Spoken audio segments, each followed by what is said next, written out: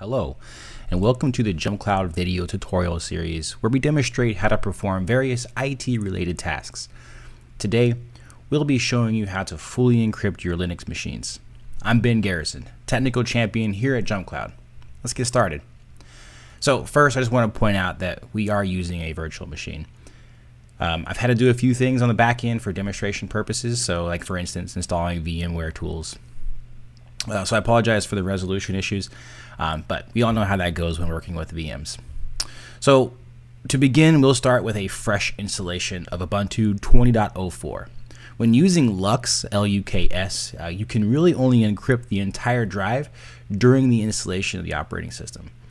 For an existing installation, you'll have to reimage the device to do a full disk encryption. Now, in subsequent videos, I will demonstrate how to encrypt an existing machine's home directory and swap space without requiring a complete reinstallation of the operating system. Now, in practice, however, it is recommended to use the LUKS encryption process.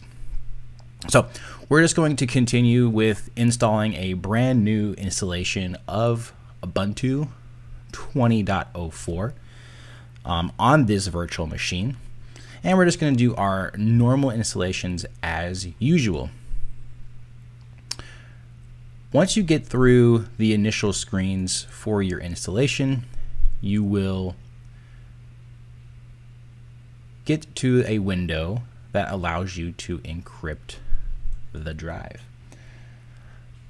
First, we're going to click on, we are going to erase the disk and install Ubuntu, but this is where we are going to stray from the path of just clicking next. We're going to click on the advanced features, and we're going to use the LVM, and we're going to encrypt the new Ubuntu installation for security. Now we're going to click the install now. This screen allows us to create a security key that is used to unlock the disk. I'm just using a password that I can remember that is very easy. You can create a recovery key that you can then look at later if you wish to use this to unlock the disk in case you were to forget this password. I'm not going to check that box. I'm just going to use the password. So now we're going to install the operating system. The operating system can take a little bit of time to install, especially on a VM. But once we get through the installation process, we'll be able to install the JumpCloud agent to be able to look at the actual encryption status of the machine.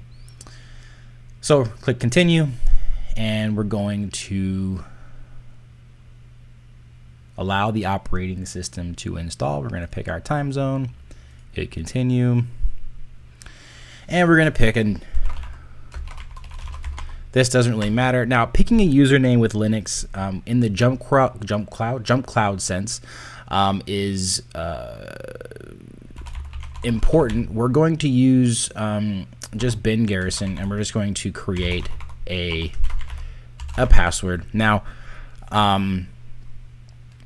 we'll talk about in other videos what the impact of this username field is and how we in JumpCloud, how it manages system profiles, but we'll talk about that in later videos. So now we're just going to go ahead and allow the operating system to install, and we'll fast forward through this part so you're not just sitting here watching the status bars. We'll fast forward here a little bit and allow this to install. After you have completed the installation of the operating system and you've done a system reboot, you'll be presented with the unlock disk screen. From here, we'll enter in the passphrase that we originally created within the installation window. And what this is going to do is going to unlock the disk so that we can get into the operating system and sign in with our user that we also created during the installation process. Very simple. Now we're signed into our virtual machine, and pretty much everything is done at this point. But now we're going to bridge the gap, and we're going to take this one step further, and we'll want to look to see how we can manage and ensure that our devices that are in our fleet are being encrypted and that we have the ability to report on this data. So to do this, we're going to use the JumpCloud agent. Installing the agent on a Linux device is pretty straightforward. All you have to do is copy and paste a curl command into the terminal window and you're off to the races. There's a few other ways of deploying it remotely, but for the sake of this video, we're going to simply show a terminal command. So first we're going to go into the admin panel and we're going to click on devices and we're going to add a new device. You notice there's no Linux devices right now. We're going to grab the Linux and simply copy the curl command.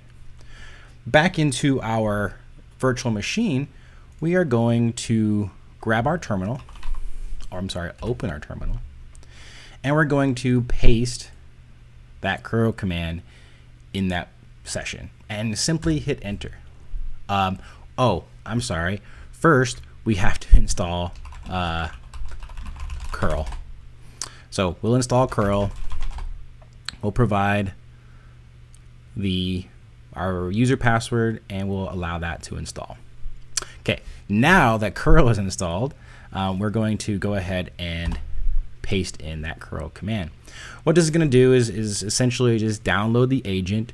It is going to install the agent package.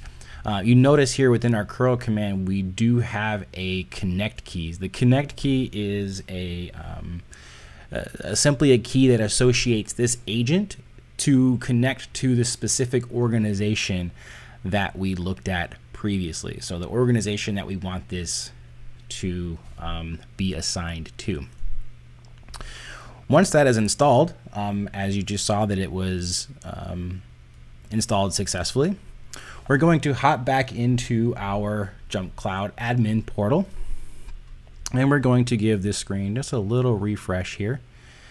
And what will happen is you'll notice that we now have an Ubuntu machine that shows that its status is currently online.